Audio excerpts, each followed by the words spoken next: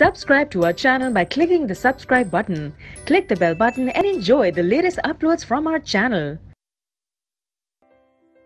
Now students, see the seventh question of the exercise, and the question is the 17th term of an AP exceed its 10th term by 7. एक AP की 17th term जो है उसकी 10th term से 7 ज्यादा है. Find the common difference. आपको common difference बताना है. सी किस तरह से हम यहाँ पे बताएंगे. तो फर्स्ट ऑफ ऑल यहाँ पे ना तो कॉमन डिफरेंस पता है, ना ही फर्स्ट टर्म पता है, तो पहले वही एज्यूम कीजिए. Let first term of AP, first term of AP is equal to A and common difference of AP is equal to D ले लेते. तो दिस इंप्लाइज दैट A17 यानी 17th टर्म क्या हो जाएगी, A प्लस 17 माइनस 1 यानी कि 16.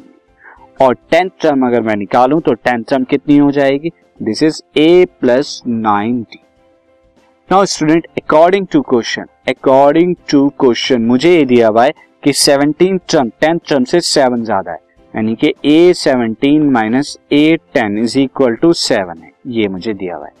तो यहाँ पे मैं लिख सकता हूँ A17 की वैल्यू, या इसे फर्स्ट ले लेते हैं हम, इसे सेकेंड. तो फ्रॉम 1 एंड 2, A17 हमारा कितना है, A17 है A plus 16D minus A10 कितना है, A plus 9D is equal to 7.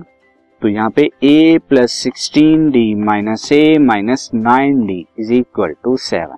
A से A कैंसिल आउट हो रहा है, 16D माइनस 9D कितना हो रहा है, this is 7D is equal to 7 and hence 7 is D is equal to 1. 7 से 7 डिवाइड हो गया, D इज इक्वल टू 1 आया.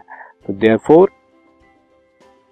Common difference of this AP, common difference of this AP D is equal to 1 है.